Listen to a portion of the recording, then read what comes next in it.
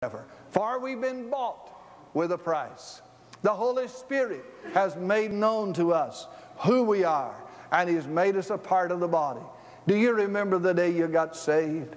I remember so clearly as if it were now, how that the Holy Ghost would come to my heart. I'd sit in a service like this and the preacher would preach and he'd point his finger. It wasn't anybody else in the church but me. He told me how sorry I was, how mean I was, how low down I was, how sinful I was, and it was as if there was nobody else in the place. And I'd sit there and my heart would pound and my pulse would race, and at the invitation time there'd be a lump crawl up in my throat. I couldn't swallow it, big as a baseball. I thought I'd choke to death. Wasn't anything except God telling me that He loved me and He wanted to save me. But I remember that glad day when I said, Lord, here I come. And when I came, He stood with open arms to receive me, and He does everybody that comes unto Him, and all who come unto Him, He says He will in no wise cast them out. And I just bless God that as He sought her and He bought her and He brought her, one blessed day God sought me, He bought me, and He's going to bring me unto Himself. Amen. Well, let me hurry.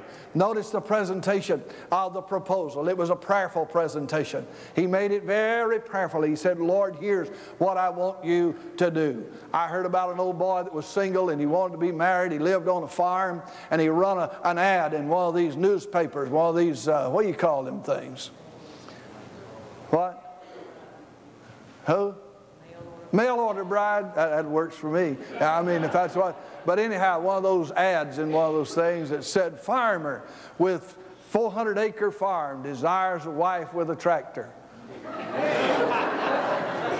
Send picture of tractor.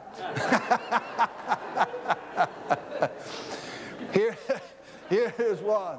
He says, I'm sought her. It was a prayerful presentation. He made a gift or a promise. He put it on her, even as the Holy Spirit seals us. Verse 14 gives us the prayer. Verse 15 gives the answer. Please look at verse 15. He says, and it came to pass, behold, or before he had done speaking, that behold, Rebekah came out, who was born of Bethuel, son of Milcah, the wife of Nahor, Abraham's brother, and her pitcher was on her shoulder, while he was yet speaking. Now, folks, I want you to know God answers prayers in a lot of ways. Sometimes God says, wait a while. Sometimes God says no. But then there are those times that while we're yet speaking, God will answer our prayer. Isaiah 65:24 says, and it shall come to pass that before they call, I will answer. And while they are yet speaking, I will hear. Isn't it great? Have you ever been to that place that you really needed something and felt like you ought to pray about it, and even before you could start praying about it, God just took care of your need and provided for it? But have you ever been in that place where you just knew if God didn't come through, you were in a mess and there was no way out, and you got down on your knees and started praying, and while you were still praying, God just showed up and sent you your answer? I've seen that so many times in my life. And I want to tell you one thing that God has taught me there, by the way. You'll never know the power of God. You'll never know the wonder of the Spirit until you get in a place that you can't provide for yourself. And unless God comes through, you are in a mess. If you don't get into a corner with God to where you can't get out and put God on notice and put the world on notice that God's on your side, you'll never know the power of God. Let me show you what I mean. It was on a Wednesday night here in this church. It was a drought time. The farmers' crops were drying up. And we have prayers, we always do on Wednesday night, and had men praying. And God said to my heart, pray for rain. I said, God, one of these other men will pray for rain. There's no need for me to pray. And man, those two men came and prayed, and they prayed all around the world, but they didn't mention clouds nor anything about rain. God said, pray for rain. I said, God, but it's a drought. He said, I know it. Pray for rain. I got up and I said, folks, God told me to pray for rain. And I started praying. My heart was beating, and I didn't know in the world. I was putting my reputation as pastor on the line. I was asking God for rain in the middle of a drought. And I got to bragging on God. I got talking about what He had done in the Bible, how He had divided the waters and how He had sent rain and all those other things that He had done in miracle form. By the time I got through, son, I was waiting for the rain. My wife and one of the other ladies said that while I was praying, it thundered. Now, I didn't hear the thunder. But I want you to know I heard the pounding of God in my soul while I was praying. Went home, went to bed, it didn't rain. Next morning, 5 o'clock, my telephone rang. A man's voice on the other end said, "Preacher, you up?" I said, "I am now." He said, "Have you been outside?" "Not yet." He hollered, "It rained, it rained, it rained." You see, folks, it wasn't my reputation that was on the line. It was God's reputation. For God had said, "Whatsoever you shall ask in my name, believing, you shall receive." And if I believe that God is a God of might and miracles, if I believe that there is nothing impossible with God, if I by faith announce that this is the hand of God and the will of God and I'm seeking God, get out of the way. God's going to run over you if He has to, and He's going to bring down the power of glory in your life. But you'll never know the wonder of the Lord until you get in a corner with God and you're praying in the power of the Holy Spirit and you watch God then go to work. Gotta hurry. The contract. He made a contract with her. He said, "Do you accept?" And this is not in there, but it's intended. By faith. It's a faith experience on the part of Rebekah. She could have turned him down. She could have said, "Oh, I like the bracelets, but I don't want the other. I don't want to leave home." But he said, "Will you accept?" By faith. Everybody that's saved is saved by faith. For by grace are you saved through faith. And that not of yourselves, it's the gift of God, not of works, lest any man should boast. So everybody that's saved is saved by faith.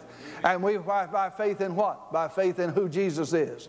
He is the Christ, the Son of the living God. The Bible says in Romans chapter 10, "If thou shalt confess with thy mouth that Jesus is Lord," He's the Lord of glory, He's the Lord of life, He's the Lord of creation, He's the Lord of salvation. "If thou shalt confess with thy mouth that Jesus is Lord and believe in your heart that God hath raised Him from the dead, thou shalt be saved." So we stand and we say, after these 2,000 years, I believe that what Jesus was doing on Calvary was taking my sin out of the way, nailing it to the cross, paying the price for my sin. It's all according to the plan of God, the wisdom of God, the will of God. And now I come by faith and I proclaim that what Jesus did there is effective in my life today. I announce by faith that He is God, that God raised Him from the grave, and the same faith that brought Him out of the grave is available to my heart. And on the announcement of my faith, I point my finger in the face of the devil and say, "You're done with me. Out of here, devil. I've been bought with a price, saved from my sins, and given life everlasting in the Lord." And I'm saved by faith. The Bible says in Hebrews that these people of faith died, not having received the promise. And I want you to know, I have not seen Him yet. Mark the word yet. For Jesus said to Thomas, "Show us the Savior." And Jesus said, "Here's my hands, look at Him." Thomas said, "My Lord, my God." He said, "Blessed are you, Thomas, because you have seen and believe, but blessed are they who having not seen yet believe." And I want you to know that we who are in the body of Christ, who have not seen Him, we can say, "Hallelujah, thine the glory. Father, I believe, and now that I am saved, one of these days I'm going to see you face to face." It's just a matter of when God gets ready to bring us in, either through the rapture or through doors of death. Don't make any difference. Going to see the King. Well, Eliezer is a type of the Holy Spirit. Isaac is a type of Jesus, the Son, waiting for the bride. Rebekah is a type of the church, journeying to the bridegroom. Abraham is a type of God the Father, waiting with the Son for the bride to come. Look at Rebekah just for a moment. The willing saint. Here's the one who said, has presented the claims of the Master. "Are you willing?" She said, "I am." And so I see her as she gathers up her stuff and gets on that camel to begin the trip back home. Now, folks, she had never seen Him. She had never met Him, yet she loved Him. Oh, the day I met Jesus, I loved Him. Hadn't seen Him, but I love Him. And the more I know about Him, the more I love Him. Amen. I read the Word of God, and God speaks to my heart of what Jesus has done for me, and it just makes me love Him more. Sweeter as the days go by. She loves Him. and has given him her